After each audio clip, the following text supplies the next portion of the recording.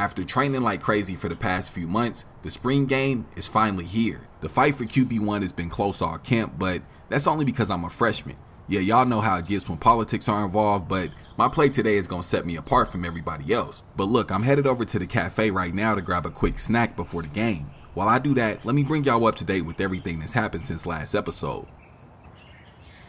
After suffering an early exit from the state playoffs last episode, I had to switch my focus and get my mindset for the next chapter of my football career. See, at that time I was still uncommitted and I hadn't taken a single college visit, but that's because my mind was already set on where I was going. I took the rest of my senior year off from football and really just focused on being a kid. You know, partying, hooping, fishing, really just enjoying life, because I knew as soon as it was time to leave for college, playtime would be over and the hard work would really start. Oregon University. Yeah, I've known I was going to be an Oregon Duck since I was a kid. My pops actually got his master's degree from Oregon and my grandfather did as well. So I guess you can say it's always been a part of the family. National Signing Day came and I made my official announcement and let the world know I was headed to play for the Ducks. Moving out of the crib was tough, not for me, but for my parents. Yeah, they were sad to see their baby boy go, but I wasn't sad at all. Yeah, it was finally time for me to go take over college football. My parents drove my M8 and the U-Haul from Florida to Oregon. Meanwhile, I took a first class flight there, that way I wouldn't be cranky or sore from the long drive.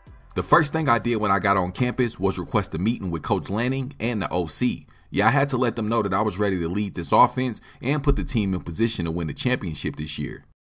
Man, Coach, I'm so happy to be here right now and I'm excited to get to work. I just wanted to touch base with you and maybe go over a few different schemes that I think you should consider adding to the offense. I think if we make a few minor changes that'll better fit my play style, we'll have a better chance of getting to the playoffs and potentially winning a title.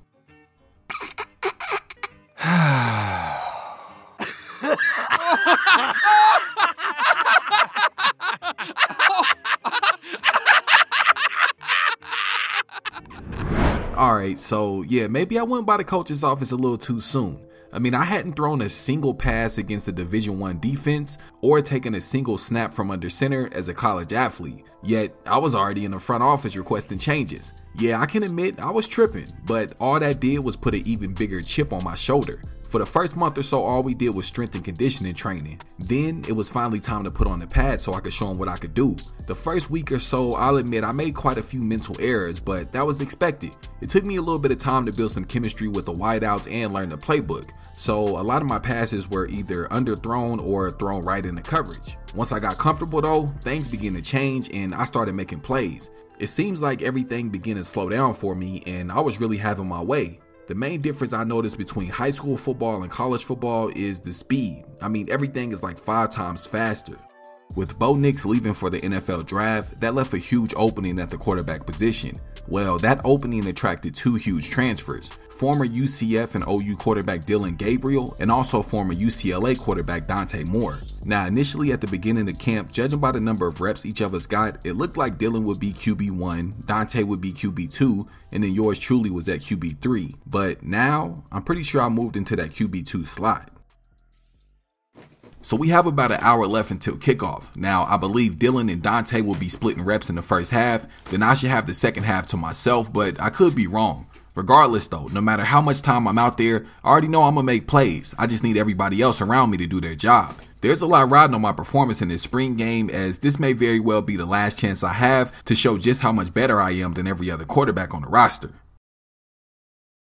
Going into the spring game, I promised myself to have total confidence in my team. I know normally I can tend to not want to take risks because of uncertainty that they'll be able to catch the ball and complete the play, but I changed my mindset for this game, and early on that newfound confidence in my team proved to be very beneficial as I was able to connect on a 40-yard bomb over the top of the defense for my first touchdown. But look, let me be honest, Dylan and Dante played a decent game, but to me they both seemed timid and scared to let the ball fly. Meanwhile, I came out guns blazing. I not only scored on the team's opening drive, but I was able to find the end zone on the second one as well. Our third drive started off with a big run up the middle. I used my speed and vision to ram the ball up the backside of the defense, and I picked up about 30 yards. I was feeling extremely confident, and I know for a fact the coaches and the fans had to be impressed with my performance because I mean, come on now, I was picking them boys apart. I remember thinking like nothing could go wrong at that point, and I had actually fully embraced having confidence in my team. Well, that was until the O-line didn't hold their blocks, which forced me to throw an ill-advised pass in triple coverage. I was pissed, and I felt stupid for even depending on them to do their job. I knew better than that, and I also knew I had to make up for that interception, so I started to call my own number. I was able to get us down right outside the red zone and ended up throwing another interception because another one of my teammates couldn't make the play. 2 interceptions in 1 quarter is crazy. By the time the 4th quarter started, I had lost all confidence in my teammates. See, I didn't want to risk throwing a 3rd pick, so I did everything I could to keep the ball on the ground. As a quarterback, when things go right, you get all the credit, but on the flip side, when things go wrong, you get that same credit as well. Even if it wasn't your fault, it's still your fault. We had about 2.5 minutes left in the game, and I honestly felt like at that point, I had blown my chance to secure the starting spot. Even though the other 2 quarterbacks on the team didn't play as exciting as I did, they didn't turn over the ball, and honestly, we all know that's what really matters. In my final drive of the spring game, I played pretty well and was able to move the ball up the field to score a touchdown. Now, this was technically my first college game, so I truly feel like I did my thing. I mean, I showed confidence and composure in the pocket, and I also showed that I'm a weapon on the ground as well. Now, if I had to grade my performance alone, I'd definitely say I put on an A+ performance.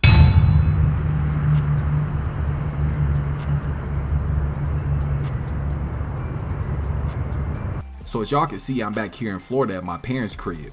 Yeah, they gave us a week and a half off for spring break, so I caught a flight back home, but honestly, I'm not sure if I'm even going back. Shortly after the spring game, I sat down with Coach Lanning and I asked him to keep it real with me. Yeah, I asked him straight up, like, who's going to be the starting quarterback for the season? And he told me, Dylan is his guy, and then behind him is Dante. Now, y'all should know damn well I'm not about to be no 3rd string quarterback, especially not for them 2 bum-ass dudes, so I just been thinking, weighing out all my options. Alright, so look, obviously I can go to pretty much any school in the nation I want to. Now, some schools I'll be coming in as a starter. Meanwhile, there's other schools that'll probably have me compete and work my way up to QB number 1. Now, of course, I could just stay put at Oregon, but with QB 1 and 2 already being set, that means it's almost certain that I won't be playing this year. But if I do go ahead and jump into the portal and go to another school, that would give me a fresh start. So even if I came in at QB 2, there's still an opportunity for me to play. Now, I've been weighing out my options with my parents, and of course they like to see me stay put in Oregon, but they'd also like to see me play, so they totally support me transferring. Now, if I'm being honest, I haven't told nobody this, but I've been thinking about coming back and playing at home. Maybe I go to Florida or Florida State, and then of course Miami's always an option as well.